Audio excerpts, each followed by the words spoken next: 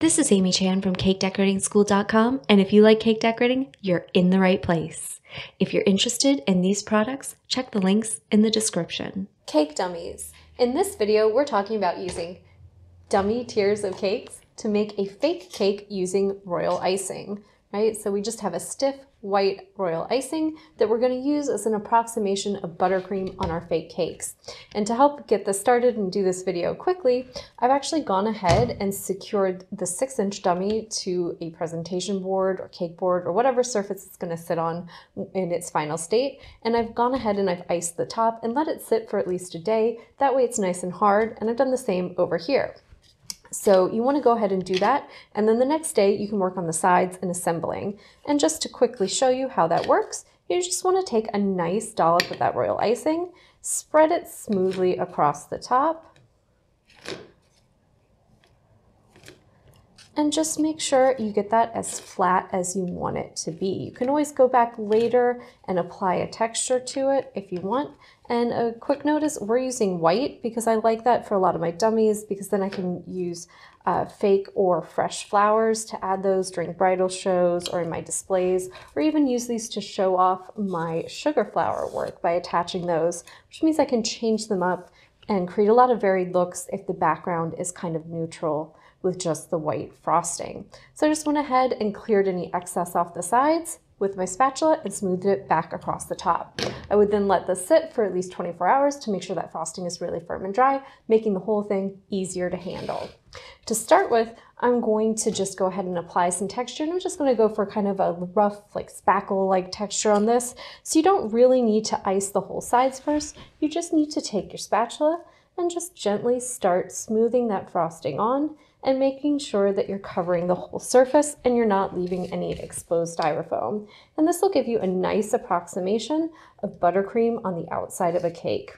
And so you can use this to mimic a variety of different buttercream texture techniques, or to even do smooth cakes. Now, if you're looking for a perfectly smooth cake, it's going to be kind of hard to achieve with royal icing. You'll see, like here on the top, it's always going to kind of have a little bit of texture to it. You can actually use a really fine grade sandpaper to sand it down if you're looking for that super smooth effect on your buttercream. And once I get the texture applied all the way around the sides, then I'll go ahead and put my second tier on and do that as well.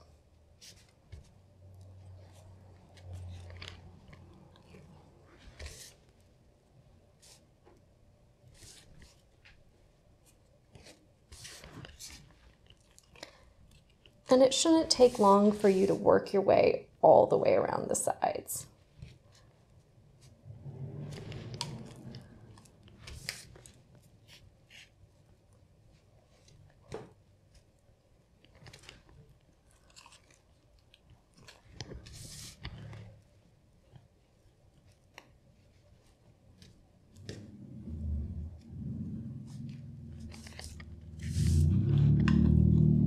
So having that firm top and it being firmly attached to a base means I have the ability to grab onto the top to help me rotate and handle it, and also the ability to touch the board to help with handling as well.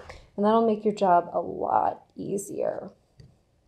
Right, so I have my little top piece and I'm dry on one side and wet on the other, and that's just going to help me attach this right here to the top. I want to make sure I get it centered, and then I'm going to go ahead and apply the same texture to the top of this one. You can always mix up your textures, do one textured and one smooth. That's really up to you, but it's really easy to create a nice varied look on these cakes by just mixing up the textures. You can add in some color, decorate them with a bunch of different flowers, and you have a cheap, easy and quick way to make a beautiful display.